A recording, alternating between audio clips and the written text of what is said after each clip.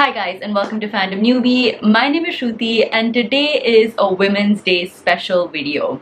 So today is International Women's Day. So in honor of today, I thought I'd make a video where I talk about some of the books that I find are super inspiring and super empowering for women.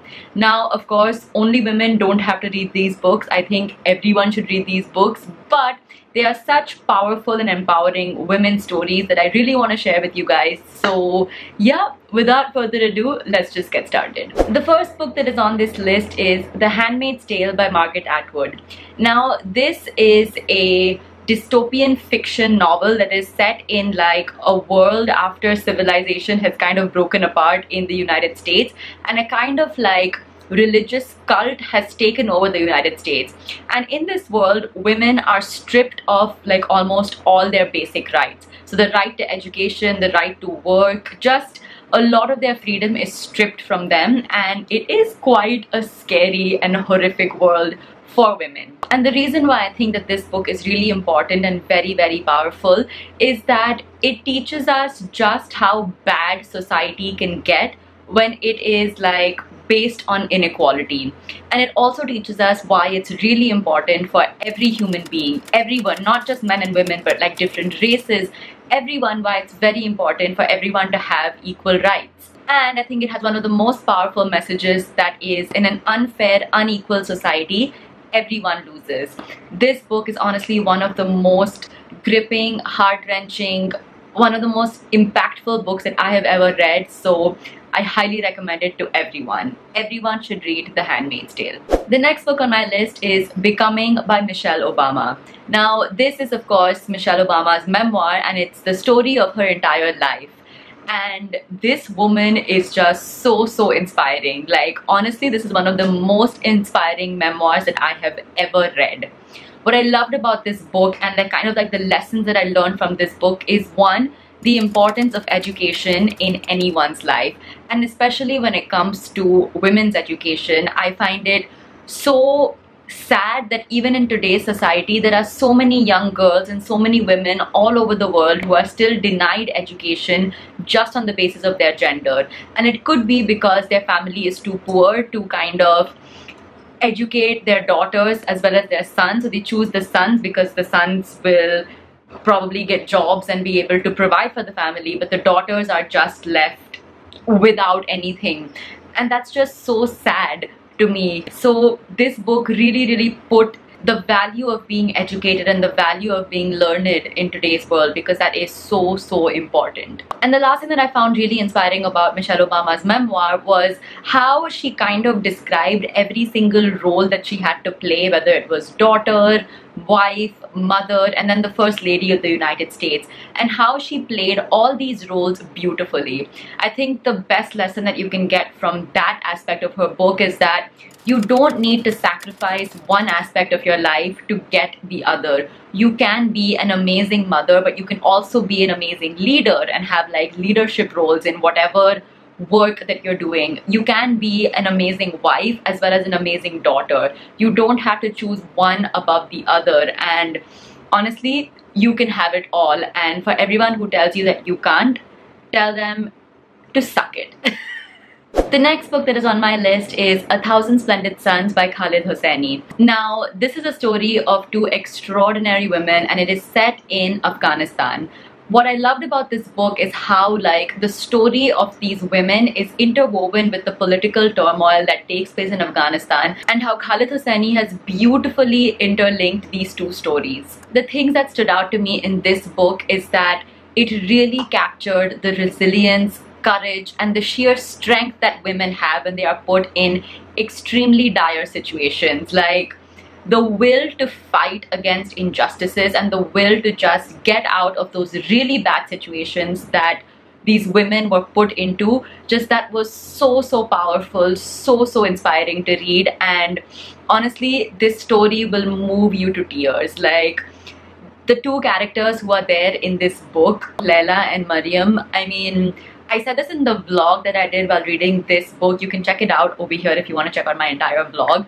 But those two characters have stayed in my heart, and they are just amazing women, and their story is so inspiring. Even though it's fiction, even though this book is a work of fiction, I can only imagine that real women in Afghanistan went through exactly what these characters have gone through, and they probably reacted and acted in the same way as these two characters. So it just feels so real and so amazing to read. The lesson that I learned from this book is the importance of fighting for injustices.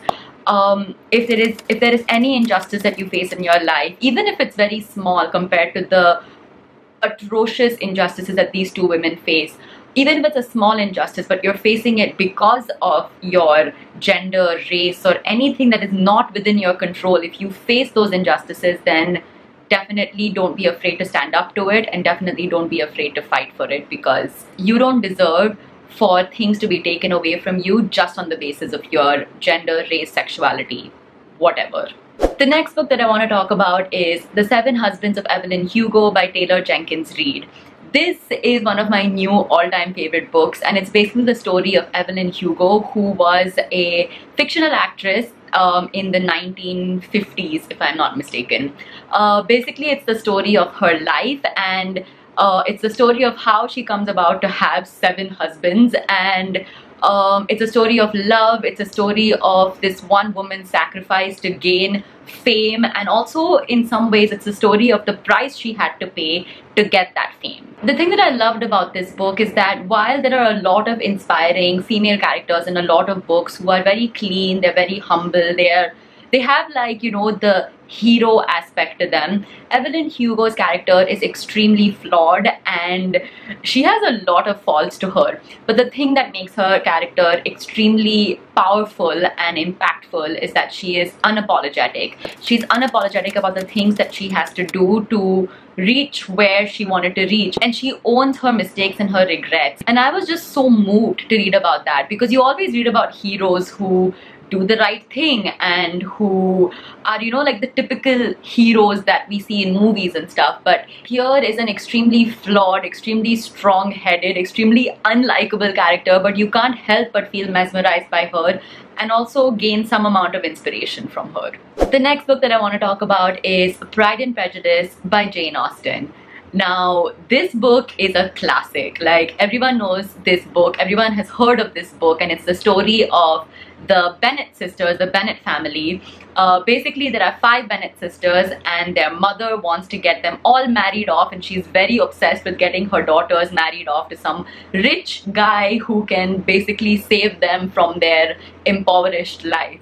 This book, honestly, the only reason you need to read it is for the main character, Elizabeth Bennet, who is one of the best female characters ever written, in my opinion. She's witty, she's fierce, she doesn't care about what society has to think of her.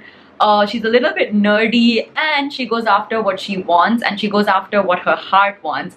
Plus, she does all this in 1800s English society, which was extremely patriarchal and extremely unfair towards women. And she is such a breath of fresh air, and she's just an amazing character to read about. And I absolutely loved her character and loved the way her story was written. Actually, read all of Jane Austen's books, because Jane Austen really had the knack to write some amazing female characters, amazing strong female characters for that time period. Of course, if you look at it from like a 2021 point of view, some of the things, some of the actions seem a little bit traditional and still patriarchal, but from an 1800s English society point of view, these characters were groundbreaking and just absolutely amazing. So definitely check out Pride and Prejudice if you haven't already, and read all of Jane Austen's books. And the last book that I want to talk about is The Poet X by Elizabeth Acevedo.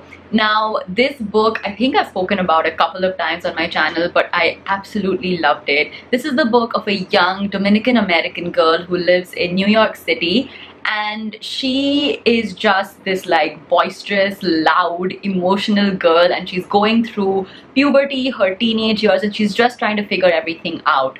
The really good thing about this book is that it's written in like the form of poems. So the life of this girl, the coming of age story of this girl, is written through like short poems which are so emotional and so powerful and just so amazing to read.